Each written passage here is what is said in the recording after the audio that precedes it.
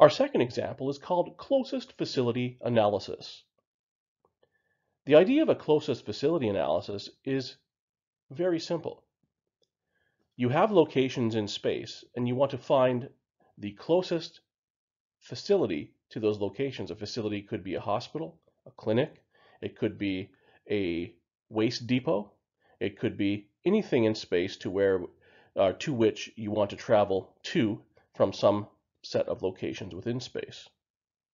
For example, finding the closest hospital based again on the network distance to a traffic collision incident. So emergency vehicle routing, for example, is also an application for closest facility analysis.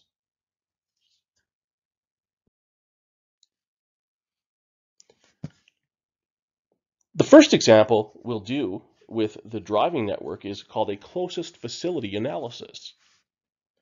For a public health seminar on COVID-19 messaging at hospitals, Ottawa Public Health wants to assign physicians to the seminars they'll be holding at the hospitals and assign the physician offices according to the closest hospital location to the physician office. So each physician has to be assigned to the closest hospital in terms of travel time for these seminars on COVID-19 messaging. So to do this, we need to know the physician locations and the hospital locations, like you see here on the little map. And this is called a closest facility analysis because we're taking what are called incidences. An incidence is something in space that we want to find the closest facility for, where facilities here are hospitals.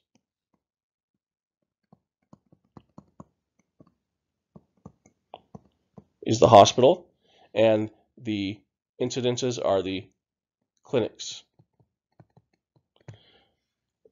or physician offices. And so each physician office needs to be assigned to its closest in driving time, not in geographic distance, like this. I'm just showing, for example, we need to assign that to the closest hospital in terms of time.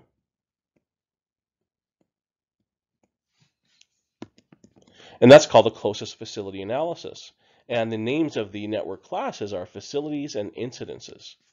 And remember, facilities are always the things you want to go to, and incidences are the things you want to go from. So we create a closest facility analysis layer in the Analysis tab, Network button. Then we end up with the closest facility analysis layer right here. And it has the classes facilities and incidences. These are required. So those are required things that must have locations on the network. Otherwise, you can't run this type of an analysis. So the first thing we do is import the network locations to the facilities class right here. And we do that with the Import Facilities button on the Closest Facility tab for the Network Group tab. So you have to make sure you select Closest Facility or you won't see that tab come up for Closest Facility. So then you click on Import and up comes the regular Add Locations dialog. So there's nothing new here from before other than the naming of things and what we put into facilities. So closest facility, sublayer, the first one is facilities, and it knows that because we clicked on import facilities. So we just have to choose the hospitals layer. And again, that's in the same feature data set, hospitals. Then we can choose a field name for name. And this is important because that'll be carried over into the analysis so that we'll have the name of each hospital in the new attribute table for closest facility that will be produced. Then our regular 200-meter search tolerance You can also put a sort field here. It's not necessary, but I just like to have it sorted by name. So it's alphabetical in this case, since the physician, I shouldn't say the physician, but the hospitals are all sorted alphabetically. Their names are. Since it's the first time I'm loading, I can keep the append to existing locations on. Snap to network as usual, and then you click run. And that will load in the hospitals as the facilities, the things that we want to assign other points in space to according to closest time. Then we look at import incidences. Again, add locations, and it will fill in the closest facility and incident sublayer or class.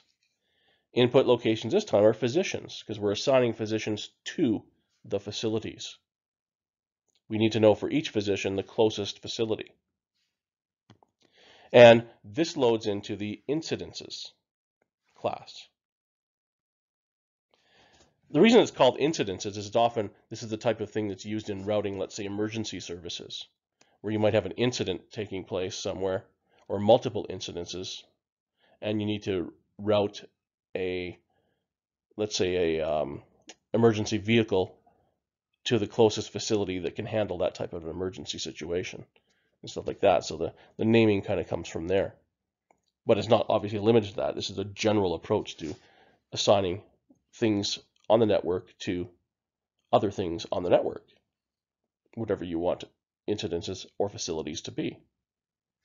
So we're loading physicians in this case as the incidences. And we choose here for name, the physician ID, and that will pair up later with the name of each hospital. So we want to be able to see, of course, which physicians go to which hospitals. So we need to have something that identifies the physician and the hospital paired together, so we know who's going where for the seminars. Again, nothing new down here, and we click run. Next, we set up the analysis before running it. Now that we have loaded our classes, both the incidences, which are the physicians, and the facilities, which are hospitals. Now we want to say towards facility, because we're routing things from physician to facility.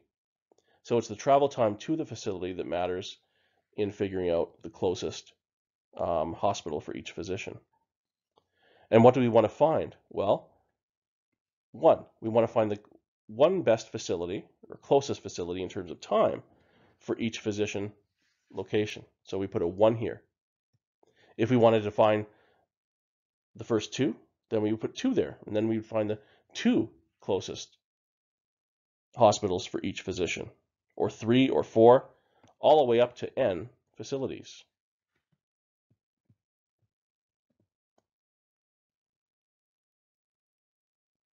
So we have 8, for example, so we could put a maximum here of 8. And then we would have, well, all 8 and the time it takes to travel from each physician to all 8 of the facilities.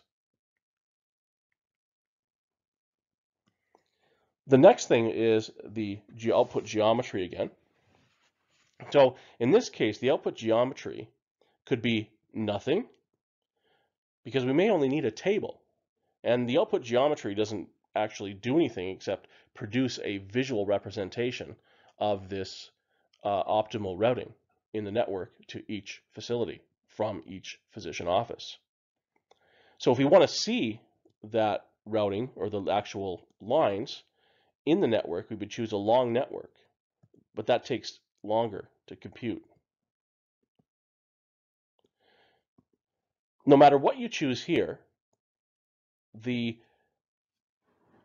solution will be based on the network itself. So it'll follow the network from each physician to the closest hospital in terms of time along the network, even though it may not be represented by anything on a map, or it could be represented by straight lines, or it could be represented by the actual paths themselves, right? Now, the reason a long network takes longer to compute is because it has to make a whole bunch of geometries in the solution. Rather than just doing the algorithmic computation to find the closest facility for each physician, it will have to also compute and create geometries that follow the network, and that takes time to compute. Straight lines are quicker to compute and still give a visual, and actually a better visual assessment of which physicians are going to which locations. Visually, it'll just put a straight line on the map to represent that network distance, or actually not to represent the network distance, but to represent which physicians go to which facilities, and a straight line will be drawn from the physician to the facility, even though the actual solution was based on a network distance. It just represents those graphically as such. So I like to use the straight lines. You can choose a long network. It'll just take longer to compute, that's all. Straight lines are just quicker to compute, and they give a much better visual portrayal of the routing. And you click run. So the result would look like this. And here's an example. So in this example here, I chose 8. So I chose to choose all 8 of the facilities. If you followed the slide previously, you just do 1, which is fine. But I chose all 8. And then, for example, here I'm just highlighting the Sisters of Charity Hospital. And there's a bunch more up here too, you don't see. So Sisters of Charity Hospital, right here, near the river, has a whole bunch of physicians routed to it. And the shape length is given here as an example. And then the time as well. The total time will be in a field next to that, etc. But what it shows then visually then is what you see here. This is the example. The Sisters of Charity Hospital is right there in the middle, in the center of all that action. And each of the physician offices are just connected to that with a straight line. And it shows very clearly visually which physicians are routed to this hospital versus, let's say, this one over here, versus this one over here, or this one. And when you see stuff like that, of course, you'd have to go in and probably say, well, I'm going to choose one of these 2 hospitals, not both of them. It doesn't make sense to hold a seminar for 3 physician or 3 clinics. So I'd probably want to have those routed over here, or depending on the hospital type and its capacity, all those ones routed over here. And that means removing one of those features from the facilities layer. And so that's the solution to that. And the important thing is this attribute table, which assigns the physicians to the particular hospitals. And I said I used all 8 there. I didn't. This is actually just 1. So I didn't choose all 8 there. I didn't mean to make that sound a bit confusing. This is basically exactly what was on the previous slide. So I chose the closest, just the one closest for this analysis. I was thinking of another analysis for some reason. So that's closest facility analysis. And in the name field of the output line layer, so the output layer is just called lines, and it will either be looking like this, or it could be looking like nothing if you chose no geometry as output, or it could be the actual, from each of these, the actual network distance to get there. Not the distance, but the network paths. And it just makes it more confusing visually when you try to look at it if it's not lines. So that's why I chose lines as the output. That being said, the name field is important because this combines the physician ID with the name of the hospital.